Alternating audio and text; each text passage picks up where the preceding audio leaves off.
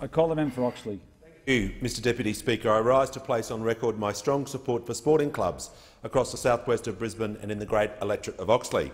Today I acknowledge the efforts of hundreds of parents and volunteers who give up their times as coaches, refs and as fundraisers to enable thousands of kids to participate in sport. Like many members, I've had the privilege of attending presentation and awards days, and today I recognise two great clubs in my electorate, the Jindalee Jags Junior AFL Club and the mighty Forest Lake Magpies Junior Rugby League Football Club.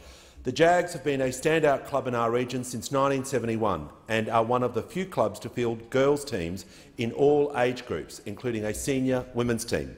I'm proud to advise the House that the club has more than doubled their size over the past 4 years. It was a privilege to stand alongside President Corey Sells and recognise the tremendous amount of hard work the players and the whole committee put into making this club so successful.